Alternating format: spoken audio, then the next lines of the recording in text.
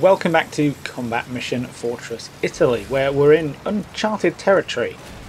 Historically speaking, the German thrust into the American beachhead at Salerno failed in the last mission. Now that we're over the Calore River, we're taking a hypothetical swing to the west to get on the road to our ultimate objective, Ponte Barizzo, and the bridges over the river separating the Allied beachhead. Before we can get there though, we've got another chunk of American defenders to overcome. These are likely to be the same kind of scattered remnants and hurriedly deployed miscellaneous troops as in the last mission, and again they're likely to be supported by copious amounts of off-map artillery and armoured reinforcements from the beachhead itself. This could make things interesting because the mission here is similar to the first battle of the campaign. I've got to touch 4 objectives and then exit my force off the map edge. I have more time, a whole hour, and the map is at first glance the same kind of open farmland studded with orchards and woods that makes good tank country, but the prospect of coming up against better anti-tank opposition in the form of M10s and potentially Shermans is not encouraging. Also not encouraging is the ground itself when subject to closer inspection. There are several irrigation ditches and canals on the map, one of which forms a vertical impassable obstacle on a line from my right to the centre, and the highway running across the entire map is on a raised embankment, providing enemy tanks with disturbing hull-down opportunities. This does feed into developing a course of action though. The area around the Route 3 objective seems likely to be the cornerstone of the American defence. There is plenty of concealment, one side is covered by the impassable ditch, and the front of the position can be covered from the highway embankment. Bypassing this area doesn't seem like a reasonable proposition. My vehicles can't go around it to the right, and going around to the left takes me to confined space on the far side of the highway with an exposed flank. In other words, I'm feeling the need to smash this area. I've got the artillery to do it as well. The 105mm Wests in the last mission were very effective. I have those 2 batteries again, plus a 2-gun section of 150mm self-propelled guns as well. These are going to hammer a line through the orchards on the Route 3 objective, supported by one of the 105 batteries hitting the woods on the edge of the canal beneath, and the other targeting enfilade positions on the embankment. Under cover of that bombardment, I should be able to move up. I have my whole force available here, though some elements are arriving as reinforcements in a few minutes, so I have plenty of firepower. Using my tanks to provide support from the front via the Route 2 objective, I should be able to follow up the bombardment with an infantry attack from the flank to roll that first possession up from the right. At the same time, under cover of the artillery, I can hopefully get away with hooking a tank platoon out onto my far left and getting up to the embankment. From there, they should be in a position to provide long-range support to the attack on Route 3 without too much risk from potential 37mm AT guns in the centre, whilst still being able to pop up over the slope and either enfilade defenders on the other side or, with any luck, engage American armoured reinforcements coming in from the right map edge from hull-down positions. Naturally, it's unlikely to pan out that cleanly, but dominating the far side of the highway with fire and concentrating my force against the objectives on the south side, rolling up routes 2, 3 and 4 before punching for the exit, seems like a reasonable plan. I certainly look to have enough time, but I also want to move fast. In the last mission I was very much pushed for time at the end and had to take some serious gambles to try and get things done that resulted in potentially needless casualties. It may well be better to take some early risks to seize a better immediate position than have to scramble recklessly as the clock runs down. Edging forward under cover of the bombardment quickly reveals 3 initial sources of American resistance. A pair of priests in the central orchard, at least 1 AT gun up on the highway on the left, and some infantry in Objective 2. These are all areas that I'm conspicuously not hammering with artillery at the start. The priests managed to get some shots out, though luckily for one of my Panzer IVs it looks as though they've used up their heat ammunition before getting the range. The rearmost priest is quickly taken out by my tanks moving up on the left, but ultimately I'm more worried about the anti-tank gun. This resolves into a 57mm gun, the American designation for the British 6-pounder, and it's a much more dangerous opponent for my Panzer IIIs and IVs than the 37mm guns encountered thus far in the campaign.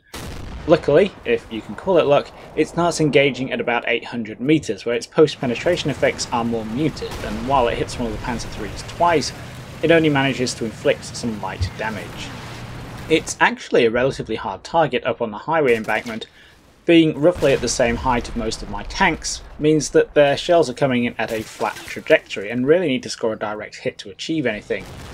It's a perfect mortar target, but while I have both of my mortar carriers, I used up almost all of their ammunition getting across the river in the last mission, so they're not a lot of help. What I do have though is a lot of armour focusing on a single target, and eventually, inevitably, that direct hit happens and knocks the 57mm out. The American infantry on Objective 2 present a different tactical problem. They're occupying what looks like a little farm compound. There's a farmhouse, a small orchard, some outbuildings, and, the biggest pain, a high perimeter wall. This is a little knot of dense terrain in the middle of a mostly open flank, and I'm inevitably going to have to get some infantry in there to clear it the hard way.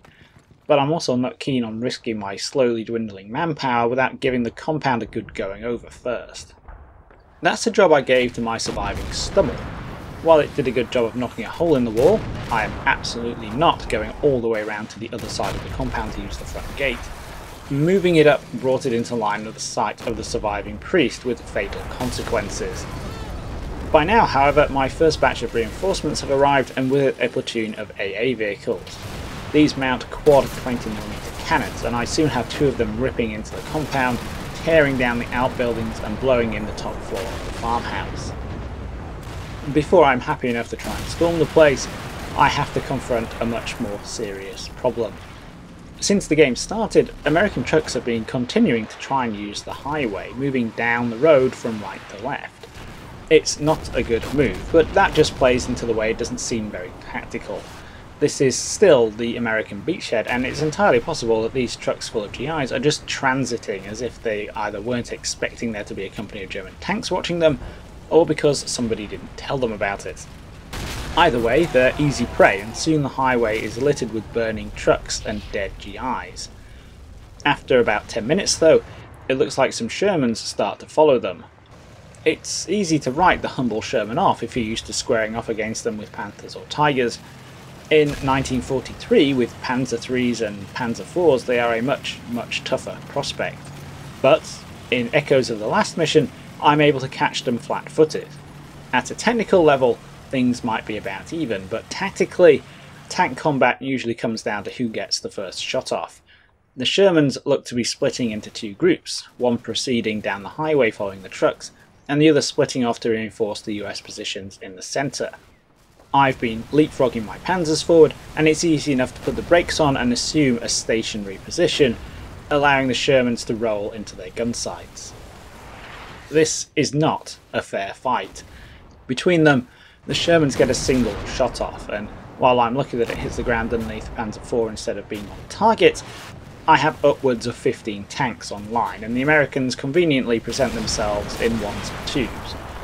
The Panzers not only knock them all out piecemeal, but stray into overkill as each Sherman suffers multiple hits. Just like that, the threat evaporates. I've managed to get a Panzer IV up to the line of the highway too, in a good enfilade position for what at this stage is even more overkill, but this doesn't last. Just after I brought another up to join it, it takes a penetration to the front turret and the crew bail out. The tank behind it suffers the same fate in the next turn and brews up. Neither of them saw anything.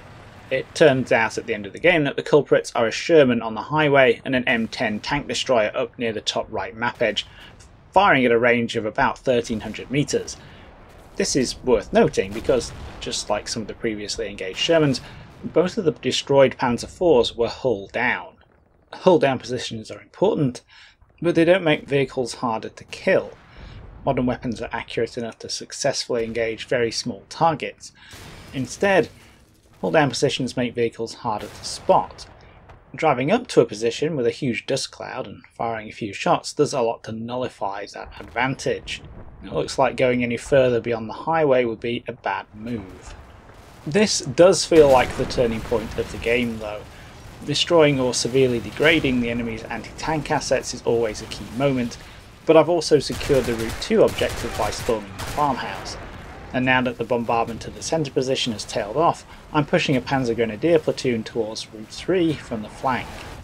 They have to punch across one of the irrigation ditches, so it's not easy going, but while the GIs in front of them offer some resistance, they also quickly crumble thanks to the support of several Panzer III's and half-tracks on the other bank. They can't cross, but they can certainly contribute. The fighting does reveal more American vehicles further back though, another section of priests with their HQ and support half-tracks strung out between the exit village and the Route 4 objective. Pushing some Panzer III's across the bridge directly at the centre position to get the right angle going reveals something else too. The second Panzer III is destroyed halfway across the bridge by what turns out to be another M10. This is a massive pain. That wreck has blocked the bridge completely, meaning I can only push vehicles through the irrigation ditches nearby to advance on that axis with much increased risk of bogging down. To add insult to injury, the first Panzer III also suffers the same fate. I do have a fix up my sleeve though. The Stug trio from the last mission has arrived with my final wave of reinforcements, and I send them off to the right. Two of them hook round into an orchard in the far corner where they can see down the map edge. Again, it's risky sending them in unsupported, but I need the speed and it pays off. One of the Stugs quickly takes the M10 out with a shot to the turret. This does a good job of opening the centre, where the American infantry are finally giving way en masse under fire from the Panzers and pressure from the advancing Panzer Grenadier platoon. It's certainly not all one way though. The American artillery is very much in evidence, and while I'm mostly able to stay ahead of it, a 105mm barrage catches the ever unlucky Pioneer platoon as it waits by the Objective 2 compound. Both the surviving Pioneer half-tracks are destroyed by near misses, along with another half-track that suffers a direct hit. By the end of the fire mission, the entire Pioneer platoon can fit inside the platoon commander's Kubelwagen. They've basically been wiped out. The crunch point of the game is definitely over though. With the Panzers overrunning the centre position, the American infantry fleeing for their lives, and the remaining Allied vehicles being steadily mopped up, this battle is starting to turn into a huge exercise in traffic management. With the right flank impassable to vehicles and forcing the left flank or the highway route not a tactical problem I'm willing to try and solve, everything has to pass through the centre, over the ditches, through or around the orchards and across the fields to the exit. And once again, I need to work at pace.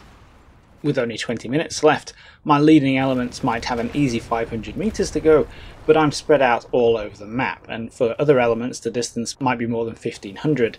It's a long way moving cross-country with accumulating track or wheel damage from hitting fences or walls. It's even further when it involves going through some narrow, easily congested bottlenecks with the threat of effective enemy artillery fire lurking overhead. Breaking off a small group to clear out the Route 4 objective, a little open farm compound, the end game degenerates into something approaching Mad Max as the constituent streams of my force dash for the exit zone. The battle peters out, ending after I've exited almost my entire force, having touched and cleared 3 of the 4 route objectives. The result is a minor victory, which I'm entirely happy with, as the end screen reveals significant numbers of American troops dug in around the untouched Route 1 objective. It looks as though the risk of concentrating on the centre paid off. Thanks to the highway embankment, none of those troops were able to participate in the main body of the battle. Overall, I've lost 36 dead and 25 wounded, mostly to enemy artillery fire, plus the 2 Panzer IVs on the highway, the 2 Panzer III's near the bridge in the centre, and 4 half-tracks. I've also got a handful of troops scattered across the map, who I either didn't have the transport capacity or time to bring out, and a single Panzer IV immobilised in a ditch. The Americans, on the other hand, have lost 212 dead and 83 wounded, had 8 men taken prisoner, and lost a total of 11 tanks, 9 other armoured vehicles, and 11 light vehicles like jeeps and trucks. But these losses don't count for anything in the long run of the campaign, while mine do. Next up we have the final mission at Ponte Barizzo, where I'm going to have to go for broke. Hope you all enjoyed this video. It was a big, complex battle, and I'll see you in the next one.